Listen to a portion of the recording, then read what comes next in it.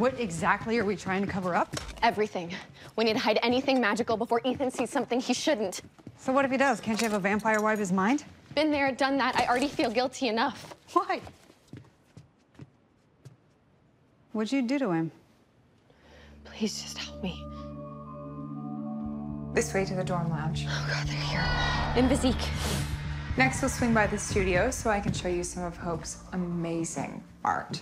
Somebody actually once offered her $91,000 for one of her sculptures. Wow, that's a rather large and oddly specific number.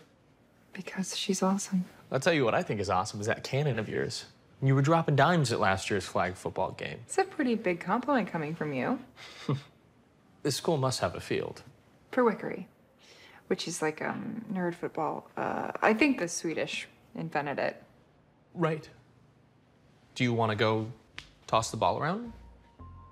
You can tell me even more about Hope while we do. Deal. Invisique, stay clean. That was close. Finch?